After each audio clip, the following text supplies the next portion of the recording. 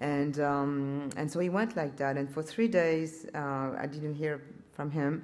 So imagine the mental battle that you have to lead at that moment.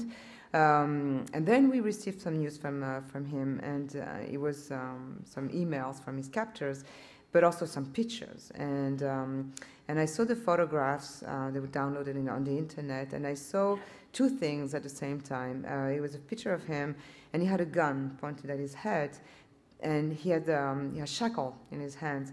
And in one of the pictures, he was giving the finger, and the other picture, he was doing the V for victory. And I knew, I think, you can imagine that situation if you're held by Al Qaeda, they just done 9/11, you know what they're capable of doing, having had the strength at that moment and, the intelligence of showing a sign of his mind frame, of his spirits at that moment is probably what, keeps me, helped me survive after, because I knew he was thinking exactly the same thing I was. So obviously when I received the pictures, I felt even more determined. And then, we received some more photographs 3 days later, and this time also he was, he gave a sign, and so I knew that, things were very, very difficult over there, but even if he were to, I didn't think of him dying at that moment. I thought of us dying. For me, the one scenario, I knew that, it was a life and death situation, but for me, the one thing that I didn't, think about is that one of us would be alive and the other one would die. That was the one scenario that I couldn't really deal with. But I felt also that, if we have to die for that, then it's worth it. And I don't know. There's a French writer who said, dying for ideas, it's an excellent idea, but you might die from not having it. It's a very complicated French thing, but what it means is that you are put in a situation in your life where all your convictions, your faith, everything that makes you who you are is put into trial, and certainly that was that. So. But another 5 weeks passed before I knew anything. And after those pictures of Danny, there was a lot of fake emails. There was a lot of, but there was no, identified news from him. So it lasted for 5 weeks. And that's a very, very long time.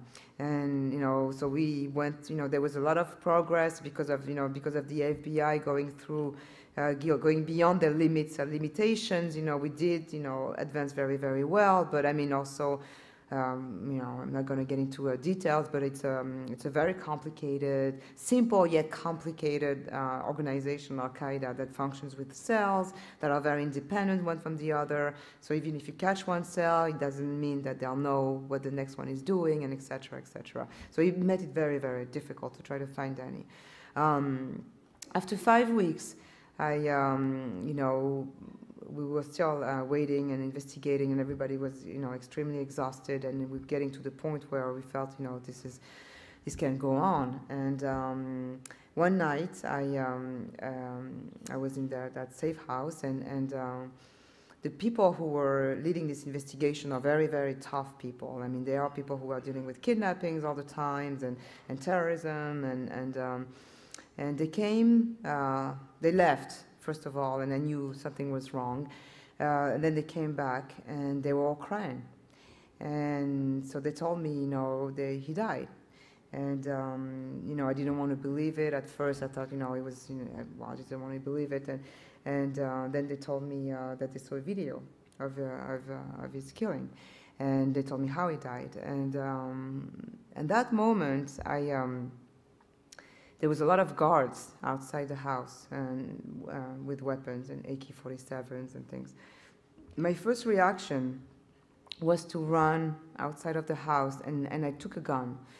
And, and that's probably it's, the one moment in my life that taught me most, because when I held that gun, I was pregnant, I knew so intimately that it was easy to use a gun against somebody who's hurt you. It's not that difficult. Killing someone who's hurt you that bad is nothing. You know, and I knew that Danny, in this video that they had seen, had mentioned, you know, he was meant to read a statement from his captors that said his mother was Jewish and his father was Jewish and he was Jewish. But then he added some anecdote about his a street in Israel being named after his grandfather.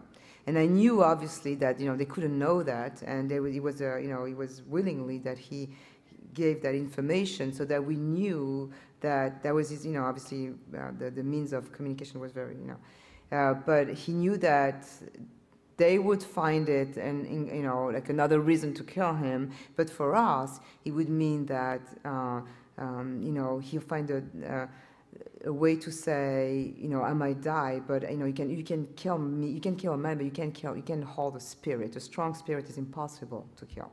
And that's what he said.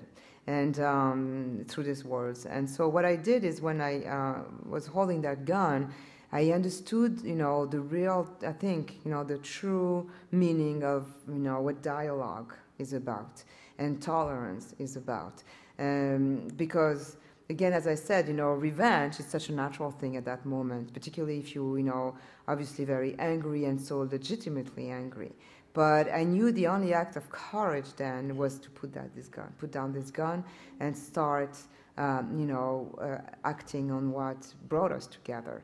And I'm not talking about the placebo effect, and I'm not talking, I knew it was going to be so difficult. It seemed to me like a mountain at that moment to not act on my revenge or make my revenge, you know, I mean, basically, to make it short, is, you know, I knew I could only fight terrorists with what they thought they had taken away from me. You know, human empathy, courage, desire, ability to love, ability to share, all of that. You know, that's the only tools I had against them. And but that was also the most efficient tool, because all of that I knew they didn't have.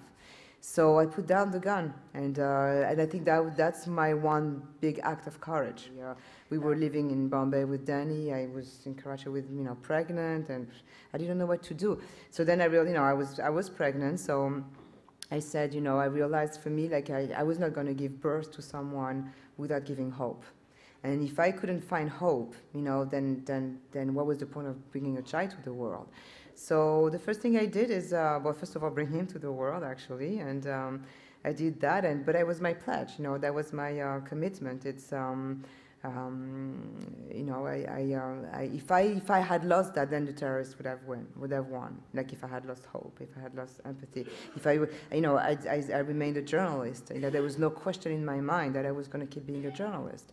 So I think my big, you know, achievement in that is that I think, you know, everything that was expected to be taken away from me hasn't been, and that has been, you know, obviously it wasn't on its own. I mean, it's been a big struggle, but I do find now, 6 years after that, I think the power of empathy and the power of the good actually prevails.